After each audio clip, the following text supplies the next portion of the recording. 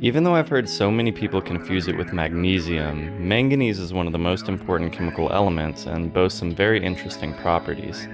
Manganese is a hard and very brittle transition metal that's similar to iron or cobalt, and it's the 12th most abundant element in the Earth's crust.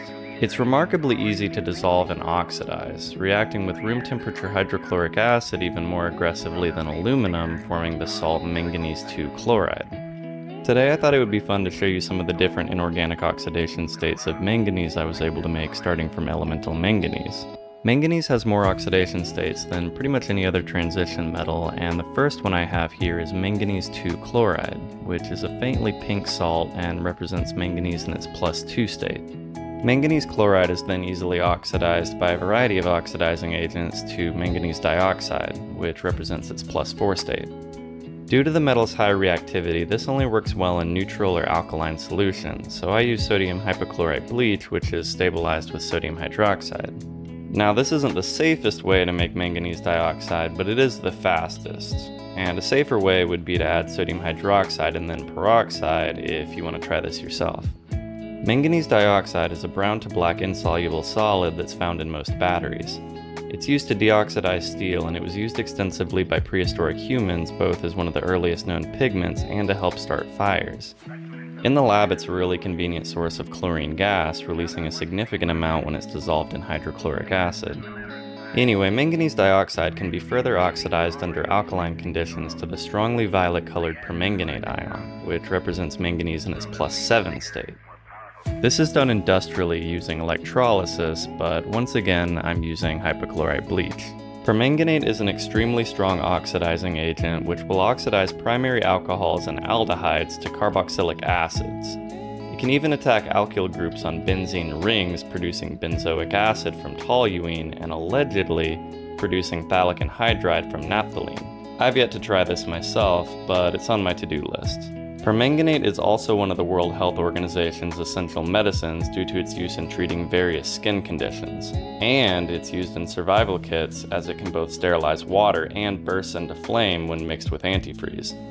Anyway, once most of the manganese dioxide has reacted to permanganate, I pass the mixture through a fritted funnel to remove any manganese dioxide that didn't react.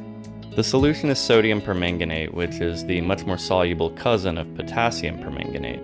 When permanganate is mixed with a large excess of hydroxide, it's actually reduced to hypomanganate, which represents manganese in its +5 state.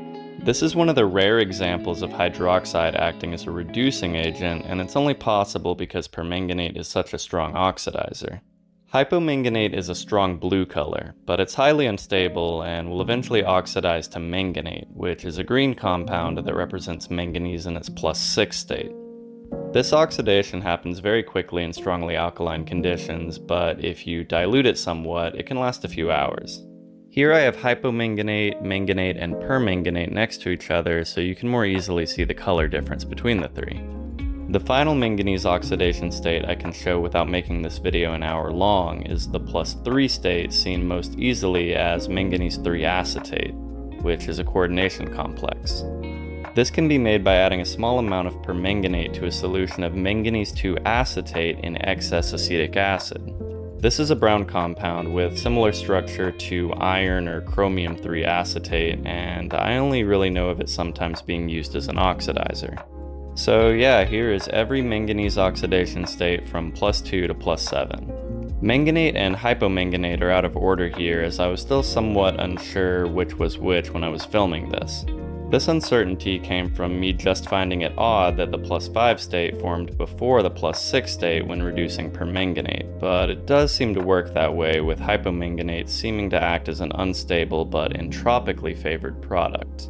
Anyway, I'm pretty sick of saying manganese, but before I go I wanted to show you something pretty cool.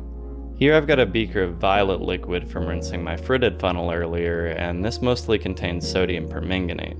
When you basify a solution of permanganate and add a small amount of a reducing sugar like glucose, you get a common lab demo called the chemical chameleon. Here, upon the addition of glucose, permanganate is quickly reduced to hypomanganate, which nearly instantly decomposes to manganate.